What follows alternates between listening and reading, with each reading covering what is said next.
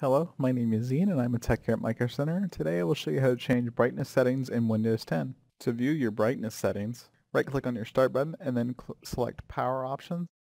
Once in Power Options, next to the plan that is in use, click on Change Plan Settings. Then once in Change Plan Settings, click on Change Advanced Power Settings. Then scroll down to where it says Display.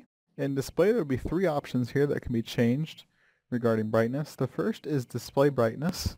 This can be changed for on battery and then for when plugged in. The second is for dim display brightness, which once again can be changed from on battery and plugged in, which specifies the brightness level for when your display is dim. And the last is enable adaptive brightness, which can be changed for on battery and plugged in as well.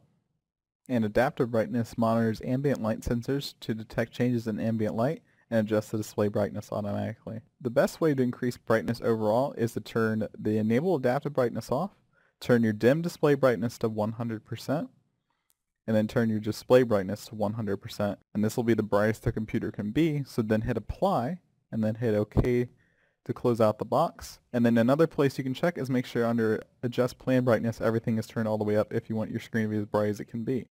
And that's all there is to it to change your brightness settings within Windows 10. For any more questions regarding Windows 10 and a variety of other topics, head over to microcenter.com and to the Tech Center, where we have many more articles and videos on Windows 10 and a variety of other topics. As always, we thank you for watching and have a wonderful day.